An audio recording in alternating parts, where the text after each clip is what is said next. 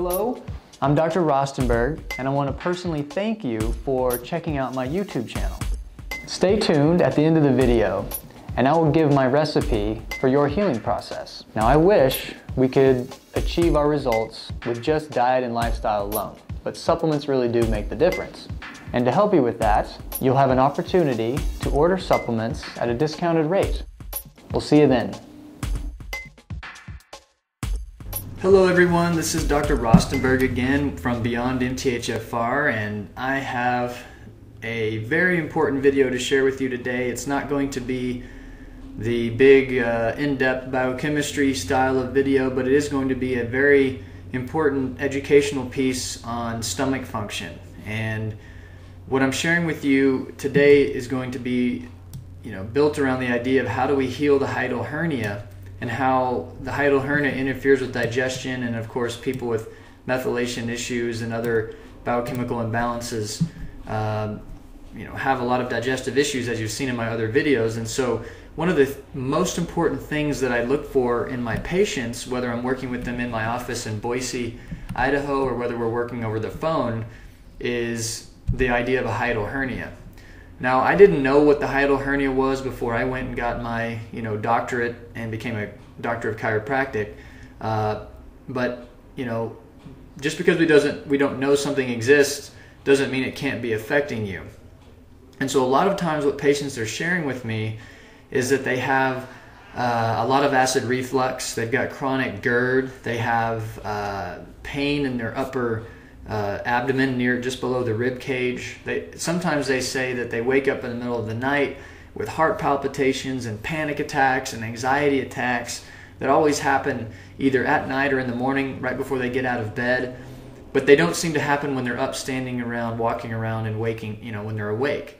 And so I had many patients share this with me, this same story, and I started to scratch my head and say, well, what is this? What's really going on here? How come all these patients have the same symptoms? So what I'm sharing with you today is that the hiatal hernia is very common. The stomach, exists at the upper part of your abdomen, kind of on the left side. If you draw a line from your sternum to your belly button, the stomach is a little bit to the left of that. And it's not like it's glued down or screwed in place or welded in place. This stuff moves around. And so based on different health conditions, like, this guy, he has metabolic syndrome, he's got abdominal obesity, he's been a smoker, probably been under stress, and as his health has degenerated, his stomach has wiggled up into his chest cavity. And that's the real problem with hiatal hernias, is that the part of the stomach called the lower esophageal sphincter, which should be right at the diaphragm, actually gets pushed way up inside of your chest cavity. And there's not a lot of room in your chest cavity to begin with, and if you put part of the stomach up inside the diaphragm into the chest cavity, the likelihood of you irritating the heart goes up significantly. So I started to look at this in the research, as I do with all of my questions, and I was pretty much blown away because if you have atrial fibrillation, otherwise known as heart palpitations, sometimes leading to panic attacks and chest pain, someone's compressed like an elephant standing on your chest. You may even end up in the ER once or twice or more than that, thinking you're having a heart attack, and all they tell you is, it's your stomach, you have acid reflux, here's some acid blocking drugs, and have a nice day. So bodies don't make mistakes. They don't invent symptoms to mess with us and try to screw with our head. They're just telling us what's going on through the symptoms that we get. Unfortunately, symptoms are not a language we understand very well, like English, French, German, or emails or text messages. But trust me when I tell you, bodies never make mistakes, and symptoms are there to educate us about what the problem is. And so when I went into PubMed, I was absolutely floored to realize that atrial fibrillation is 21 times more common in people with a hiatal hernia. Mind-blowing information. This is recent study within the last 10 years, and you can just see that the blue is atrial fibrillation and hiatal hernia, and this is atrial fibrillation in the general population. I mean, look at the discrepancy, 21 times higher. So obviously anybody who has heart palpitations, difficulty breathing, panic attacks, especially when they lie down, chronic acid reflux, chronic GERD, irritable bowel. We could get into even talking about SIBO and candida problems. Anyone with this type of an issue has a hiatal hernia until proven otherwise. I am not a betting person, I'm not a gambler, but I'll tell you that 21x are pretty good odds. So you have a hiatal hernia until proven otherwise. More data to just confirm this. This is a case study that talks about an elderly woman who was failing to thrive. She was losing weight, couldn't maintain her healthy tissue. She was just wasting away basically, and had a major heart flutter, and they couldn't figure out what it was. They figured out, oh, she has a hiatal hernia, because they could see on their testing that the hernia was literally pushing against the heart as the heart was trying to beat. And they surgically reduced this. You do not have to use surgery, as I'm going to show you in this video, although maybe in severe cases like this, surgery makes sense. But they were able to get the hiatal hernia back reduced and out of the way, and then the heart calmed down and her symptoms went away. So another just proof that this concept is real. Now we have GERD associated with AFib also, and so more, this is a research study from 2012, Public Library of Science, and basically they're saying that GERD was independently associated with, having AFib. And I'm looking at this data saying this just confirms what I've seen in my clinic and what I've noticed in a lot of my methylation patients and my chronic patients, is there is a problem with the stomach in almost every case that comes into our office or comes into our clinic as a patient. And as I've said over and over again, digestion is the foundation of your health. It's the foundation of really your life and how you nourish yourself, how you detoxify.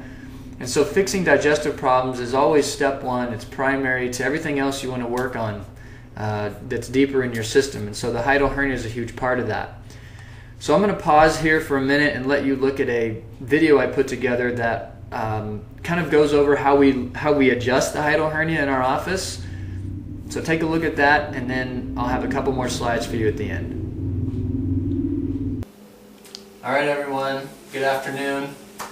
I know there's been a lot of interest in how to identify and how to treat the hiatal hernia. Now, I'm going to give you a disclaimer. I went to school for my undergraduate, and I went to school for 5 additional years to earn my doctorate, to have a license to be able to get, to charge money for this, to help people. So I'm not saying that to discourage you from doing this at home. I'm just saying this is not medical advice. This is not how to treat a problem. This is just an example of how the hiatal hernia would be adjusted in an office like mine. And this is exactly the way that I'm going to do it.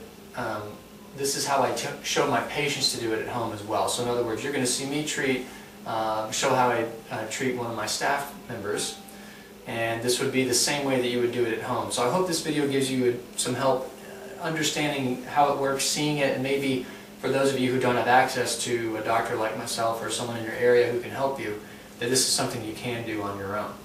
So what we're going to do here, basically with the hiatal hernia, based on the anatomy of how the body works, the stomach is essentially pressed up inside the diaphragm. That's the whole problem. Part of the intestinal contents have been shifted and moved into the chest cavity.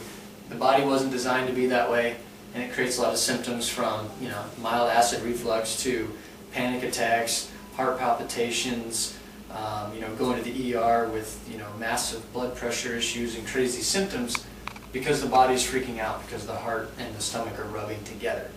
So the way we're going to do this with each patient, I'm a little bit specific, but I'm just going to show you the general method.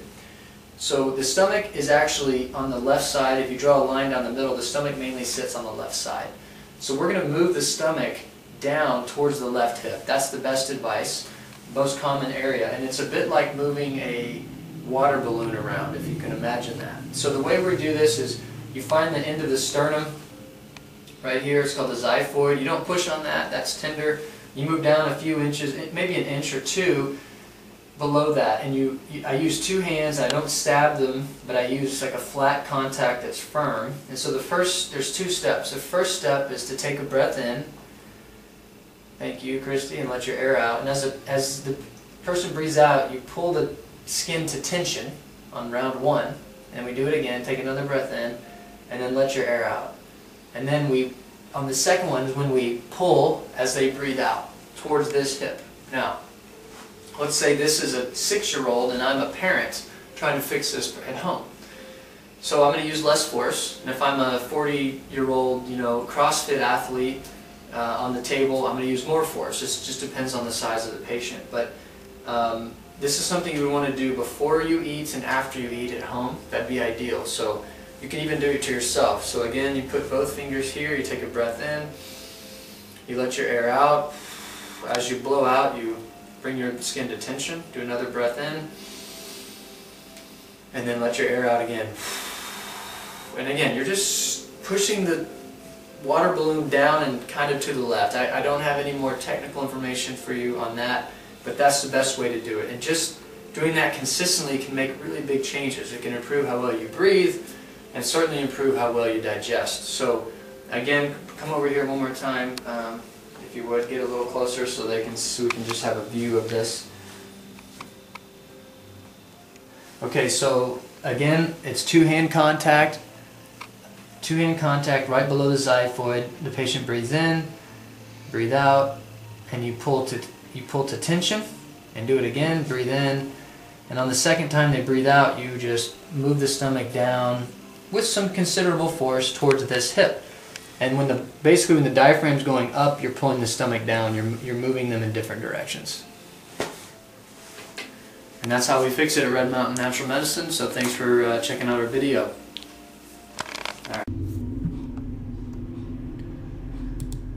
So I hope you enjoyed that short video about the hiatal hernia. Let me know in the comments if that was helpful or not. I know there's been a lot of requests. We could love to hear your feedback on that. And just in closing, on the stomach itself, it just has a phenomenal amount of importance to how we feel. No matter what the emotion, no matter what you're stressed about, no matter what is causing emotional strain in your life, that emotional strain puts stress on your heart.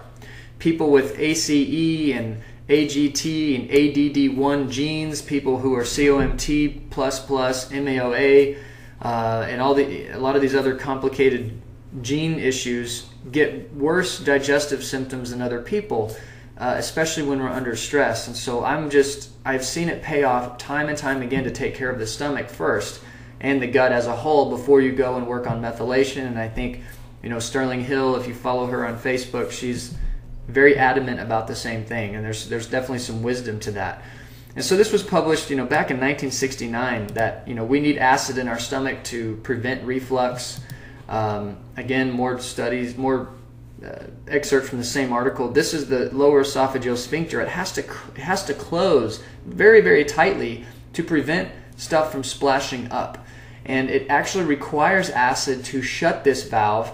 Giving an acid blocker does make the symptom go away, but it literally does the exact opposite thing your body needs. And over time, there's a big consequence and some serious side effects of those medications.